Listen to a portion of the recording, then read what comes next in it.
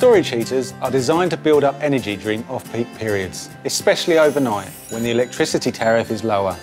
They can be a clever way of saving energy, but it's important to get the settings right.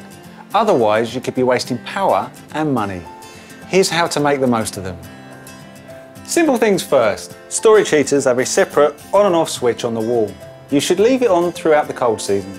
Each storage heater in your home works separately, so you can choose a different heat setting for each room.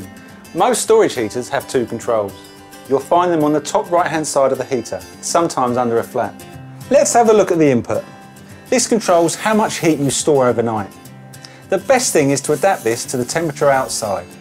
In spring, summer and autumn, try different input settings to see how much heat you'll need to store to stay nice and warm through the day.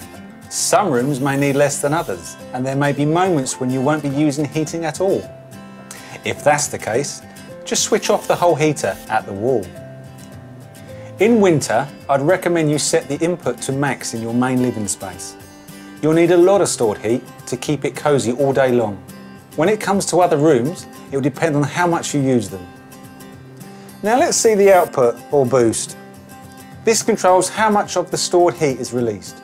The moment you turn it up, you are letting more heat out, but that doesn't mean you're using extra electricity just yet. Bring the output down to a minimum before you leave home and bring it up again when you're back. It's the same at night time. While you're all nice and warm in bed, you can keep the output at a minimum and then turn it back up again when you need heat. Some storage heaters are automatic, which makes things easier. You can preset the temperature for each room and let it do the maths.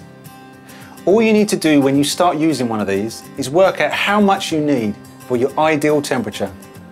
If you run out of heat before the day ends, that will mean you need to store a bit more.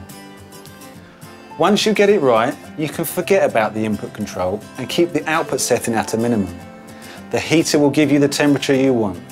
And remember that if you need more heat later in the day, you can still turn up the output setting and get a boost.